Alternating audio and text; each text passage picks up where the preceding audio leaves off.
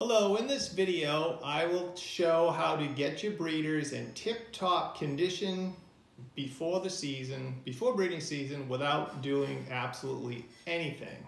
All the grain they want in front of them, no changes, no feed restrictions, and you'll be using nature and science, I guess, to cause the pigeons to drop body weight and get ready for breeding. The secret, and it's something I've done for years and some of you may know, is just turn on the lights. When you turn on the lights 24 hours a day for 2 weeks before breeding, the birds' hormone systems start to run like it's the middle of the summer.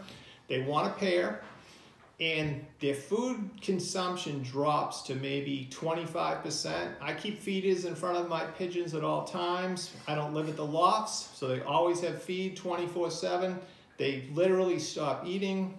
The hormone systems get going. They get nice and corky and buoyant. I'll bring them from the 2 weeks in the lights and put them into the breeding loft.